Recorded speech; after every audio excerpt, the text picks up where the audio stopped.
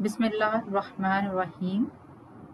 I am Saira Khan, your instructor for the course Application of Statistics in Psychology with course code 509. This is our 15th lecture, and this lecture is also very much related with the previous lecture, in which we discussed the t-test, the student t-test. This is the third type of the t-test for the related samples. In the previous lecture, I introduced the independent Meyer research design and also the strategy of the t-test which we use for testing the hypothesis for the independent Meyer research design by comparing two treatment conditions or the population. The independent Meyer design is characterized by the fact that the two separate samples are used to obtain the two set of data or the scores that are to be compared. But in some research situation, we take the sample from the same population and we compare the two sets of scores of the same sample. It's mean this research design is the research design which is used for such situations is known as repeated Meyer design, or one group in which one group of participants are measured in two different treatment conditions so that their two separate scores of each individual in the sample can be compared can be compared for the mean difference. The strategy of the t-test or the type of the t-test which is used for such research designs, repeated Meyer designs, is called the related sample t-test or the within or the repeated t-test, repeated Meyer t-test. So the research design, for the research designs for which we use related sample t-test, the related sample hypothesis test allows the researcher to evaluate the mean difference between two treatment conditions using the data from the single sample. एक population से हम single sample draw करते हैं, बेशक वो 15 individuals पर हो या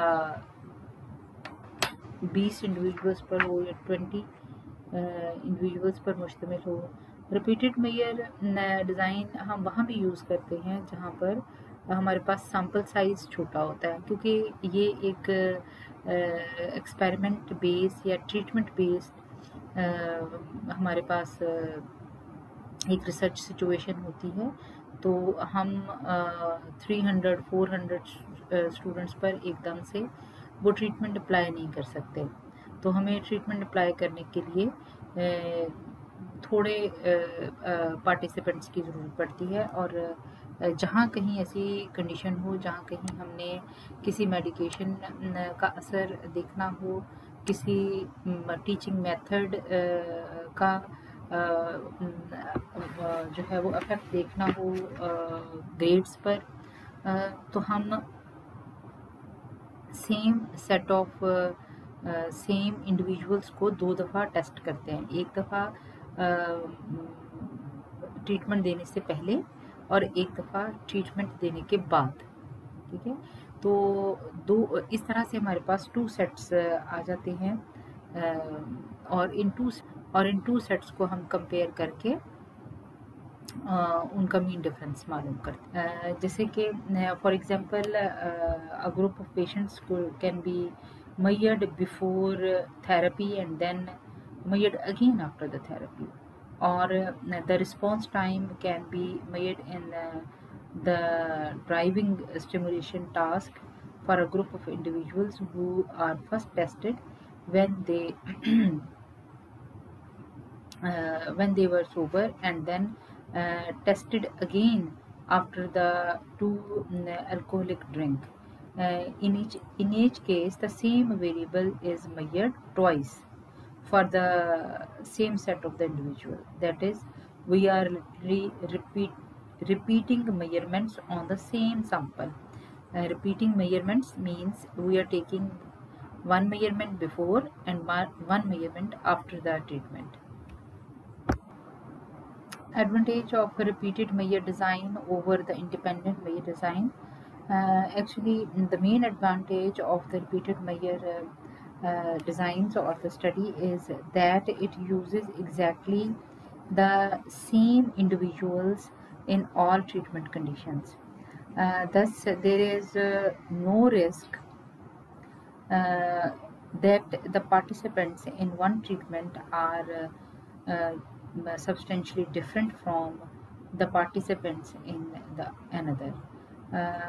With an independent, whereas within independent measure design, on the other hand, there is always a risk that the results are biased because the individuals in one sample are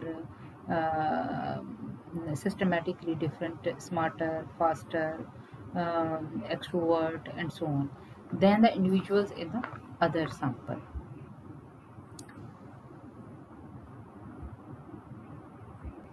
So, by using the repeated measure design, we can avoid the risk that the participants in one treatment are substantially different from the participants in the other group or the sample.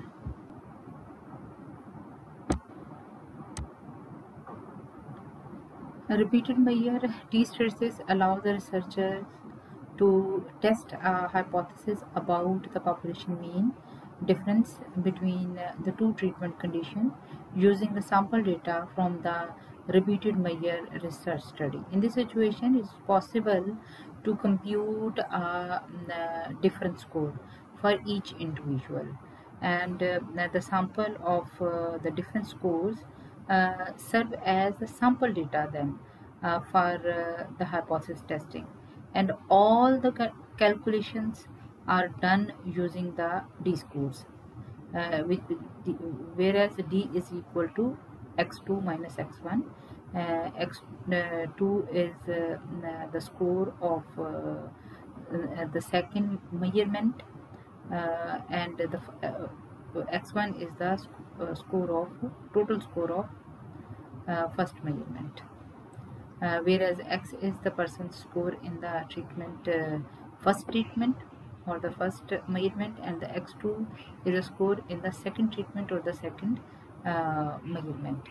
Uh, Obviously, this D score is now serve as the sample data for hypothesis testing, and wherever we calculate the mean, then we use this difference score, we calculate the standard deviation, we will use this D score. Now the separate scores of two measurements are not considered, only the D score is considered for the further calculations and for the further hypothesis testing. Uh, to calculate for the hypothesis testing, we follow the four same step as we followed in the previous lectures. First, we will state the hypothesis. The sample of the difference score is used to test the hypothesis about the population of the difference score. The null hypothesis states that the population of difference score has the mean of 0. अब चूंकि हमारे पास है ही difference score, हम difference score को ही use करेंगे।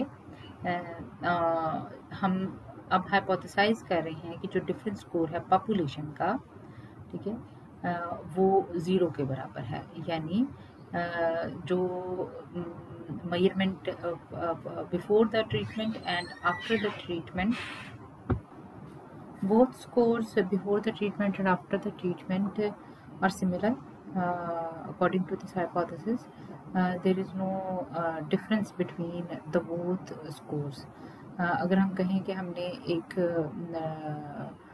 Patients हैं depression के और उन्हें REBT से पहले उनसे डिप्रेशन का स्कोर मेजर किया और फिर उनको 15 डेज़ के लिए या 1 महीने के लिए हमने किसी भी थेरेपी से हमने गुजारा और 1 महीने के बाद फिर हमने स्कोर लिया, तो वो स्कोर उतना ही था जितना पहले था, तो उस ट्रीटमेंट का यानी कोई असर नहीं, क्योंकि हम कहते हैं कि नल हाइपोथेसिस कहता है there is no difference, there is no affect and there is no difference between the two groups.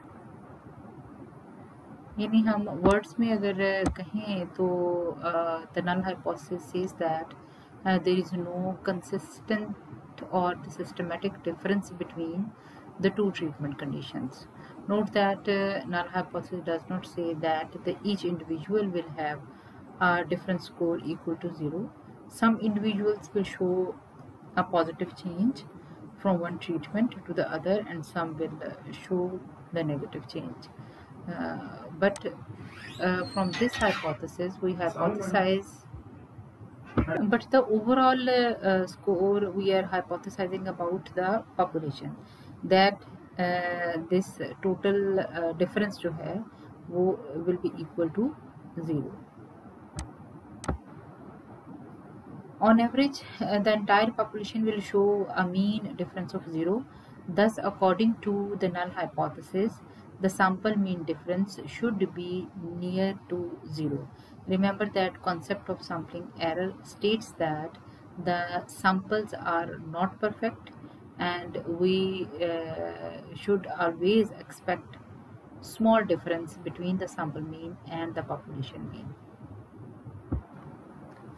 The alternative hypothesis states that there is a systematic difference between the treatment and that causes the difference score to be consistently positive or negative and produce a non-zero mean difference between the treatments. Obviously हम hypothesis जो है वो population के बारे में ही बना रहे हैं। हमने हमारा ये हाइपोथेसिस जो कि अल्टरनेटिव हाइपोथेसिस है, that is alternative to null hypothesis. Null hypothesis कह रहा है there is both treatment, there is no difference between the scores of the both measurement conditions in the both treatment conditions. लेकिन हमारा alternative hypothesis कह रहा है, state कर रहा है कि डिफरेंस मौजूद है। मतलब अगर हमने एक ट्रीटमेंट को अप्लाई किया है 1 महीने के लिए, कोई REBT या कोई और थेरेपी हमने इस्तेमाल की है पेशेंट्स के लिए, डिप्रेस्ड पेशेंट्स के लिए, तो 1 महीने के बाद उनके जो डिप्रेशन का लेवल है वो कम हुआ है। ठीक है, हमारा अल्टरनेटिव हाइपोथेसिस ये कह रहा है, जबकि हमारा नल हाइपोथेसिस कह रहा है कि उनके सिम्टम्स में कोई फ़र्क नहीं आया। हम डिप्रेशन जो भी स्केल से मेजरमेंट कर रहे हैं, जो स्कोरिंग उनकी उस स्केल पर थी वही इस बात की जो हमने मेजरमेंट किया सेम स्केल से, उसके स्कोर में और उसके स्कोर में कोई फ़र्क नहीं है। जबकि हमारा अल्टरनेटिव हाइपोथेसिस कह रहा है कि दोनों के स्कोर्स में डिफरेंस है। According to the null hypothesis, the sample mean difference obtained in the research study is the reflection of true mean difference that exists in the population. Obviously, हमने calculate करना है स्टैंडर्ड एरर भी, और जो भी mean difference हमारे पास आएगा हमने उसमें से स्टैंडर्ड एरर को रूल आउट करके सेम उसी तरह से हमने देखना है कि हमारी जो मीन डिफरेंस आया है उसके बाद वो स्टैटिस्टिकली सिग्निफिकेंट है कि नहीं है, bye locating it in the rejection और the acceptance reason. Repeated measure T-statistic form a ratio which exactly the same structure as the single sample t-test. The nominator of the t-test measures the difference between the sample mean and the hypothesized mean, जबकि इसका इसे हम divide करते हैं इसे standard error से. The bottom of the ratio is the standard error, which measures how much difference is reasonable to expect between the sample mean and the population mean if there is no treatment effect. That is how much difference is expected by simply by the sampling error. इसी ये तकरीबन वही formula है जो हमने 1 sample T test और 2 sample T test में employ किया. फ़र्क सिर्फ इतना है, वहाँ हम जो हमारे पास 1 सैम्पल टी टेस्ट में हमारे पास जो 1 सैम्पल का स्कोर होता है उसका मीन होता है, उसमें से हम जो हमने हाइपोथेसाइज किया होता है पॉपुलेशन का मीन, उसको हम माइनस कर देते हैं, सबट्रैक्ट कर देते हैं, तो हमारे पास मीन डिफरेंस आ जाता है. और 2 सैम्पल टी टेस्ट में हमने इसी तरह से जो एक सैम्पल का जो मीन होता है उसमें से दूसरे सैम्पल के मीन को हम माइनस करते हैं, और उस तरह से हमारे पास मीन डिफरेंस आ जाता है, और उसमें से जो हमने हाइपोथेसाइज किया होता है पॉपुलेशन का मीन डिफरेंस उसको हम माइनस कर देते हैं, और जो रिजल्टिंग चीज़ हमारे पास आती है वो मीन डिफरेंस होता है. तो यहाँ भी बिल्कुल उसी तरह से हमने मीन डिफरेंस ऑब्टेन करना है. वो कैसे कि हमारे पास जो हमने डी स्कोर कैलकुलेट किया है, उस डी स्कोर से हमने उसका मीन निकाल लेना है. ठीक है जी. मीन निकालने के बाद वो मीन हमारे पास आ जाएगा, और एक मीन हमने हाइपोथेसाइज किया हुआ है for the population which is equal to 0, और उन्हें उस मीन डिफरेंस को हमने डिवाइड कर देना है स्टैंडर्ड एरर से. तो हमारे पास जो वैल्यू आएगी, जो हम वैल्यू देखेंगे टी स्टेटिस्टिक्स की कैलकुलेटेड वैल्यू को हम देखेंगे कि ये हमारे क्रिटिकल रीजन में पाई जाती है या नहीं पाई जाती, और इसी बेस पर हम अपना कंक्लूजन करते हैं कि हमने हाइपोथेसिस नल हाइपोथेसिस को रिजेक्ट करना है या एक्सेप्ट करना है.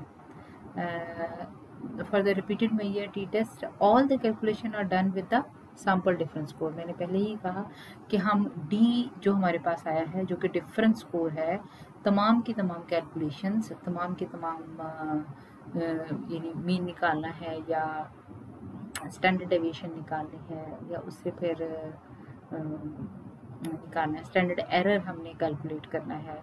तो इन सारी कैलकुलेशंस में जो है वो डिफरेंस स्कोर इस्तेमाल होगा. The mean of the sample appears in the nominator of the T statistics and the variance of the difference score is used to compute the standard error in the denominator. Obviously standard error हमारा denominator है, और ये standard error को calculate करने के लिए हमें क्या चाहिए, स्टैंडर्ड डेविएशन चाहिए, और ये स्टैंडर्ड डेविएशन हम कहाँ से मालूम करेंगे, डिफरेंस स्कोर से. तो all the calculation will be done through by using the D score difference scores. तो स्टैंडर्ड एरर बिल्कुल सेम वही फार्मूला है जो हम पहले भी करते आए हैं. तो standard error of the D score is equal to जो हमारी स्टैंडर्ड डेविएशन होगी, जो हमने डी स्कोर से कैलकुलेट की है, उसको हम n से डिवाइड कर देंगे, अंडर रूट ऑफ n से, तो हमारे पास स्टैंडर्ड एरर आ जाएगा.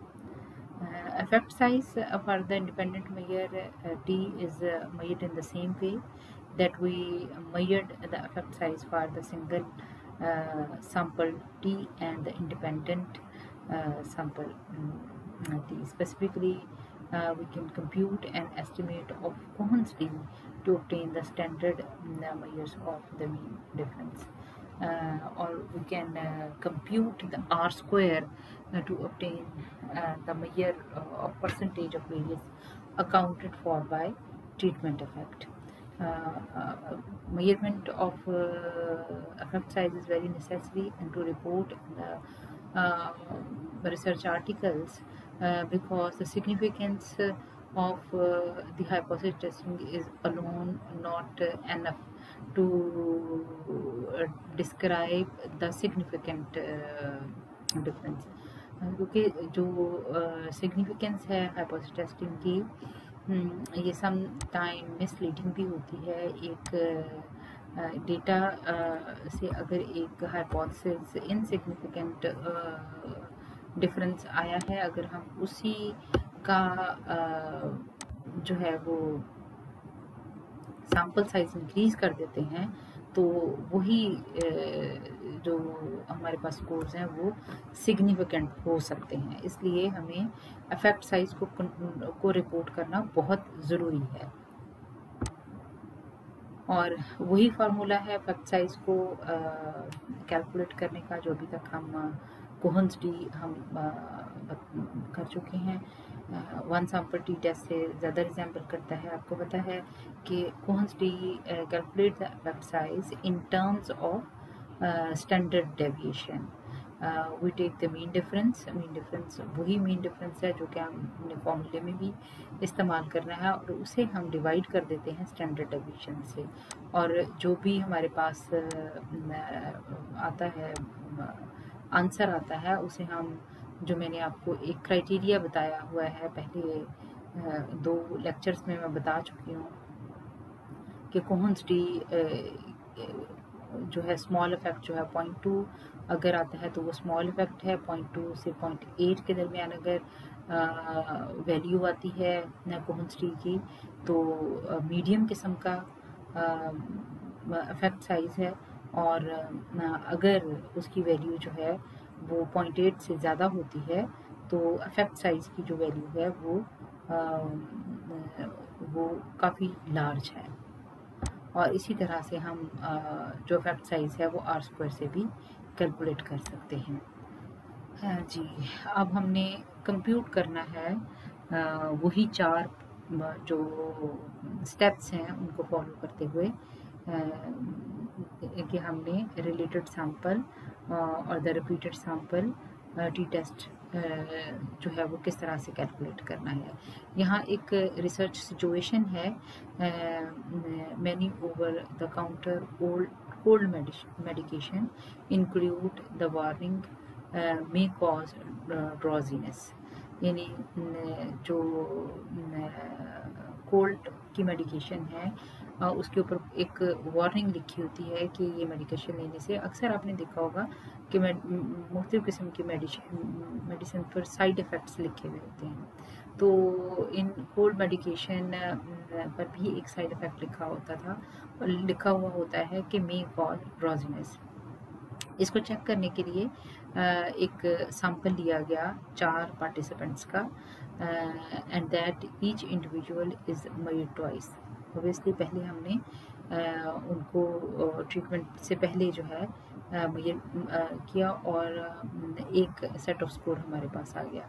The first set off score for each person x1 is the measurement of reaction time before the medication was administered. Reaction time यानी आप कोई काम कितनी स्पीड से करते हैं। रिएक्शन टाइम को मेजर करने के लिए बहुत से तरीके हैं, उनमें से कोई भी एक तरीका अपना कर रिएक्शन टाइम मेजर कर लिया गया हो। अब एक रिएक्शन टाइम मेजर किया गया है बिफोर द मेडिकेशन, यानी मेडिकेशन को एडमिनिस्टर करने से पहले। The second score x2 measures the reaction time 1 hour after taking the medication because we are interested in how the medication affects the reaction time. हम देखना ही चाह रहे हैं कि क्या वाकई ही इस मेडिकेशन का रिएक्शन टाइम पर, यानी लिखा तो होता है कि ड्रोजीनेस होती है, अगर होगी तो ज़ाहिर है रिएक्शन टाइम में भी फ़र्क आएगा। ठीक है। तो इस सिचुएशन के क्वेश्चन को हमने सॉल्व करना है। यहाँ हमारे पास डेटा दिया गया है, ए बी मैंने बताया था 4 पर्सन्स हैं, 4 पर्सन्स में ये उनका बिफोर मेडिकेशन रिएक्शन टाइम है और ये आफ्टर मेडिकेशन। अब अपरेंटली तो अगर हम थोड़ा बहुत देखें तो जैसे कि पहले 215 है तो 210 हो गया, थोड़ा बहुत फ़र्क पड़ा है। ये 221 था तो ये 242, ये किसी का बहुत ज़्यादा हो गया। हमने पहले इसी उसमें पढ़ा है कि ज़रूरी नहीं है कि हर किसी का स्कोर कम हो या हर किसी का ज़्यादा हो, किसी का कम भी हो सकता है, किसी का ज़्यादा भी हो सकता है। अब रिएक्शन टाइम जो है तीसरे पार्टिसिपेंट का 196 है, जबकि आफ्टर द मेडिकेशन 219 है। और इसी तरह से बिफोर मेडिकेशन जो रिएक्शन टाइम है वो 203 है और आफ्टर मेडिकेशन 228 है। तो अपरेंटली तो यही लगता है कि मेडिकेशन के बाद रिएक्शन टाइम में कोई मतलब तेज़ी ही आई लगती है, लेकिन नहीं लगता कि कोई किसी किस्म की कमी आई है रिएक्शन टाइम में। चलें अब इसे हाइपोथेसिस को हम टेस्ट करते हैं। वही हमने स्टेप्स लेने हैं। हमने नल हाइपोथेसिस सबसे पहले बनाना है, that mu D is equal to 0. There is no difference between the two conditions. And according to alternative hypothesis, the sample mean difference obtained in the research study is the reflection of the true mean difference that exists in the population. Its mean h1 जो होगा वो क्या होगा, mu is not equal to 0. There is a difference between the treatment conditions. Second step हमारा critical reason को identify करना है और जो हम करेंगे किससे, अल्फा लेवल की मदद से और डीएफ की मदद से, सॉरी। तो यहाँ डीएफ कितना होगा, n-1 which is equal to 3।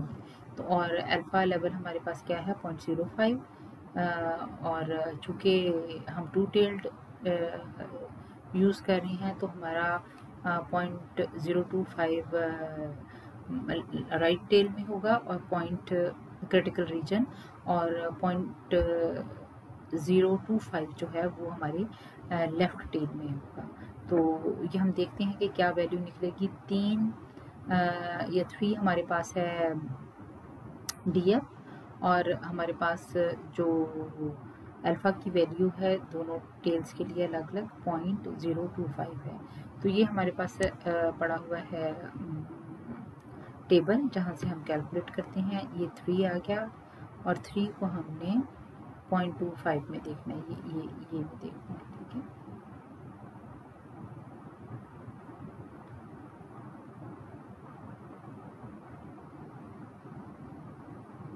जी, तो ये है 3.182, ओके। तो 3.182 हमने क्रिटिकल रीजन में लिख ली। ये 3.182 प्लस भी है और माइनस भी है, यानी ये हमारी नॉर्मल डिस्ट्रीब्यूशन है। इसमें ये इतना जो रीजन है ये हमारे पास रिजेक्शन रीजन है, इधर से ये इतना जो है वो ये हमारे पास रिजेक्शन रीजन है और ये हमारे पास जो है एक्सेप्टेंस रीजन है फॉर द नल हाइपोथेसिस, ये रिजेक्शन रीजन है फॉर द नल हाइपोथेसिस। इस रिजेक्शन रीजन को हम क्रिटिकल रीजन भी बोलते हैं, लेवल ऑफ सिग्निफिकेंस भी बोलते हैं। तो अब हम इसकी कैलकुलेशंस देखेंगे जो कि मैंने पहले इसे करके रखी है, लेकिन हम साथ साथ कैलकुलेटर भी खोल लेते हैं और कैलकुलेटर की मदद से इसे हम कैलकुलेट भी करते जाते हैं।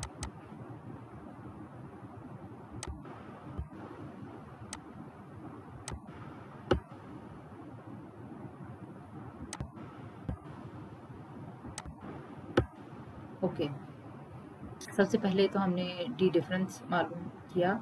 ये डिफरेंस हमारी जो मैंने सेट ऑफ डेटा दिया हुआ था शायद उसके अंदर मौजूद था।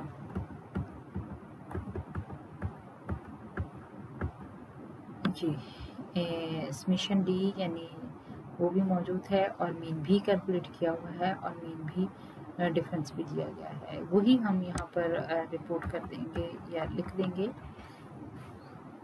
अब इसमें हमने क्या करना है कि डी में से हमने जो मीन कैलकुलेट किया है, जिसे हम एम और डी छोटा सा हम साथ लगा देते हैं और ये करते हैं, इसमें से इसको माइनस करना है। ठीक है, ईच हमारे पास जो मीन जो निकला है, जो कि हमें यहाँ पे निकाला हुआ है 16।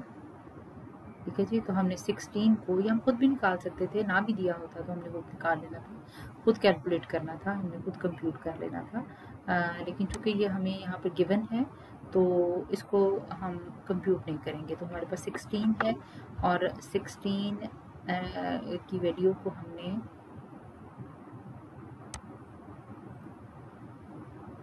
डी हमारे पास -5 है। ठीक है जी, और हमने माइनस करना है 16, तो दोनों चीज़ें हमारे पास माइनस माइनस की हो जाएंगी, तो ये दोनों प्लस हो जाएंगी, यानी प्लस 15 प्लस 5 प्लस 16, तो ये 21 यानी -21 के बराबर आया है। कितने के बराबर आया? -21 के। तो इसी तरह से हम सबको जो है वो 1 बाय 1, यहाँ पे डी हमारे पास 21 है और इसमें से माइनस किया हमने 16 को, तो ये हमारे पास 5 आ गया। इसी तरह से हम ये सारी वैल्यूज ऑब्टेन कर लेंगे और उसके बाद हमें इसका स्क्वायर लेना है, क्योंकि हमने इसकी वेरिएंस या स्टैंडर्ड डेविएशन मालूम करनी है, क्योंकि ये वेरिएंस या स्टैंडर्ड डेविएशन हमें स्टैंडर्ड एरर मालूम करने के लिए चाहिए। तो हम इसी को जब हम स्क्वायर करेंगे 21 को, तो इसका ये माइनस जो है वो चला जाएगा, क्योंकि हमने -21 को -21 से मल्टीप्लाई करना है। जब हम एक जैसे साइंस को मल्टीप्लाई करते हैं तो वो साइन जो है वो प्लस का ही आता है। तो इसी तरह से 5 को 5 से मल्टीप्लाई किया तो 25 आ गया, 7 को 7 से मल्टीप्लाई किया तो 49 आ गया और 9 को 9 से मल्टीप्लाई किया तो 81 आ गया। तो जब हमने इसको को टोटल यहाँ मैंने किया भी हुआ है, मीन भी कैलकुलेट किया हुआ है, और ये जब इसको टोटल किए तो ये 596 आए। तो ये हम कर भी लेते हैं, करके देख लेते हैं कि ये 590 ये 441 प्लस 25 प्लस 49 प्लस 81, ओके, तो 596 टोटल आया है, 596। ओके, तो हमारा जो फॉर्मूला है स्टैंडर्ड डेविएशन कैलकुलेट करने का वो क्या है? समेशन डी माइनस, यानी एक्स मीन डेविएशन हम करते हैं, यानी एक्स से हम मीन को माइनस करके और फिर उसका स्क्वायर लेते हैं और उसी सब को जमा कर लेते हैं, तो हमारे पास समेशन आ जाता है। तो डिवाइड करना है डिग्री ऑफ फ्रीडम से। तो जब हमने ये सारा कुछ किया तो हमारे पास स्टैंडर्ड डेविएशन जो है वो क्या आ गई? 198.67 आ गई। अब जो स्टैंडर्ड एरर हमने मालूम करना है, अभी मैंने उसका फॉर्मूला आपको दिखाया भी था, इसके लिए भी वो वैसा ही होगा।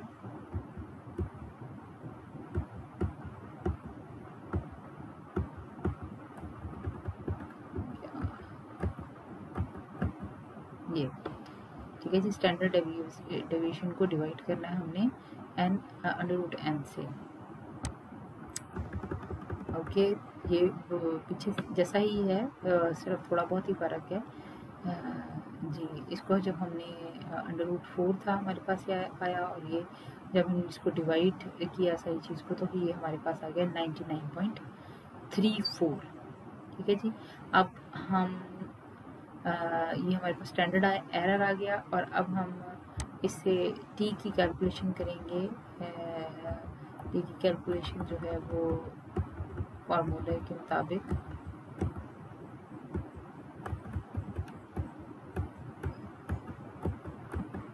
ये, ठीक है जी, obtained difference divide by standard error. अब ऑब्टेन्ड डिफरेंस हमारा क्या है, जो हमने कैलकुलेशन की है, ये इसको एक्स बार भी लिख सकते हैं और एम भी लिख सकते हैं, इसमें कोई डिफरेंस नहीं है। मैंने यहाँ फार्मूला में एक्स बार दिया हुआ है और यहाँ कैलकुलेशन में पहले मैंने एम, हाँ जी, एम डी लिखा हुआ है। ये है डिफरेंस स्कोर का मीन, ठीक है जी, और ये मीन है पॉपुलेशन का मीन, जो कि हमने हाइपोथेसाइज किया है 0 के बराबर है, और ये स्टैंडर्ड एरर जो कि अभी अभी हमने मेजर किया है। तो 16 माइनस 0 डिवाइड बाय 99.34, तो जो चीज़ हमारे पास, जो वैल्यू हमारे पास आई है वो है 0.16।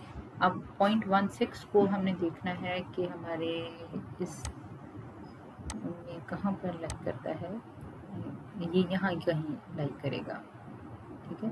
तो इसका मतलब है ये एक्सेप्टेंस रीजन में है, acceptance reason of null hypothesis. तो डिसीजन मेकिंग इस सिलसिले में बड़ी आसान हो जाएगी हमारी।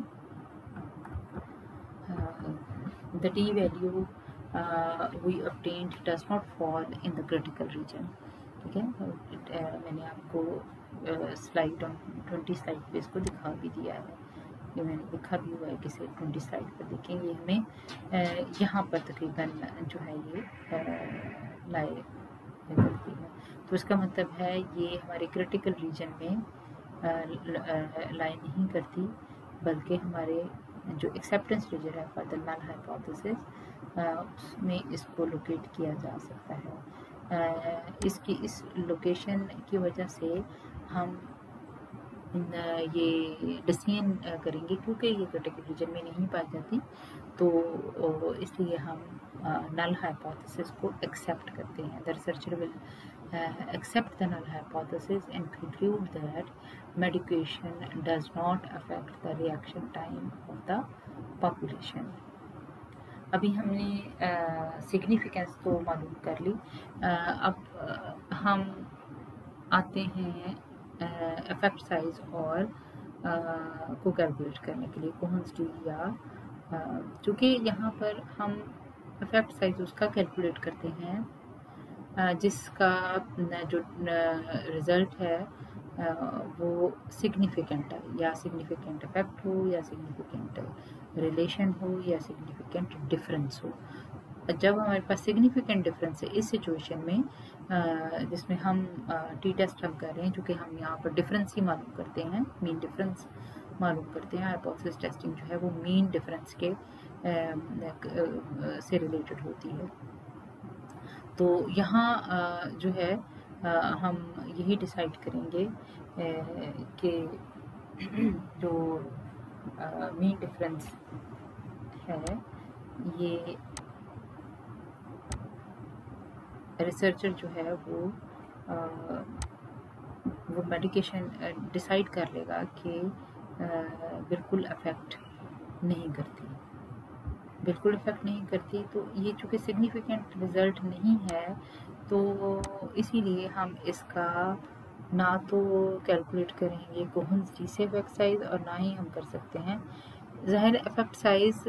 अगर हमें इफेक्ट साइज हम उसी वक्त कैलकुलेट करेंगे जब हमें पता होगा कि सिग्निफिकेंट डिफरेंस है या नहीं। अगर हमें ये मालूम नहीं है कि ये सिग्निफिकेंट डिफरेंस है, अगर हम कैलकुलेट कर लेते हैं, जैसे कि इस एग्जांपल में हमने कैलकुलेट किया कि सिग्निफिकेंट डिफरेंस नहीं है, हमने नल हाइपोथेसिस को जो है वो एक्सेप्ट कर लिया, और हमने कंक्लूड किया है कि medication does not affect the reaction time of the population. तो हम चूँकि कैलकुलेट किया है कि does not affect the reaction time, तो हम इसकी इफेक्ट साइज कैलकुलेट नहीं करेंगे। हम इफेक्ट साइज कैलकुलेट ही उसका करते हैं जो कि सिग्निफिकेंट रिजल्ट्स होते हैं। तो ये हमारी एक्टिविटी है, ये मैंने कुछ आपको क्वेश्चन दिया है, और